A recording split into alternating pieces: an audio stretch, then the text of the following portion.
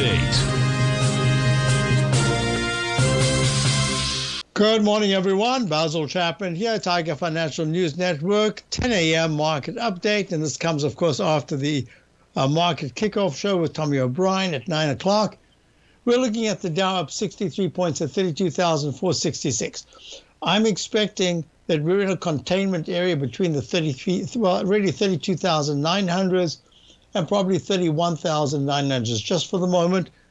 A kind of look at the market in terms of there's a big event happening tomorrow, and perhaps the market is on the one hand anticipating, but there are a lot of things that are kind of unknowns market-wise, and therefore I'd say to subscribers to my opening call, let's anticipate that there could be a rally, but there could also be a stalling as a wait-and-see attitude creeps in for the next day or two.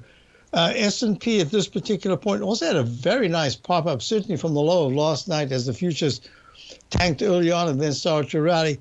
We're now up $3.50 at 37.74. We actually went all the way to 37.89, so we're quite a bit off that, but we're holding off the low that was made 3 sessions ago, and that's important, just hugging the 9 and the 14-period moving average. You're looking at the QQQ, the index 100, trading up 43 cents at 265 in the low range. This is really not a great chart pattern at all. Looking at the IWM, the Russell 2000, holding much better. It is down 22 cents at 178.46. We'll see if it's able to hold 175 over the next coming days or break up into the 182 level.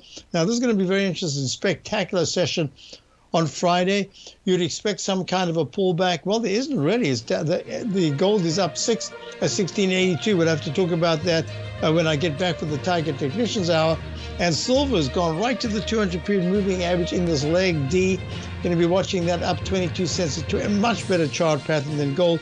Dollar's pulling back very sharply. Had a big fall from the 113s down at 110.31. Just 3 sessions ago, it was doing very nicely in the balance.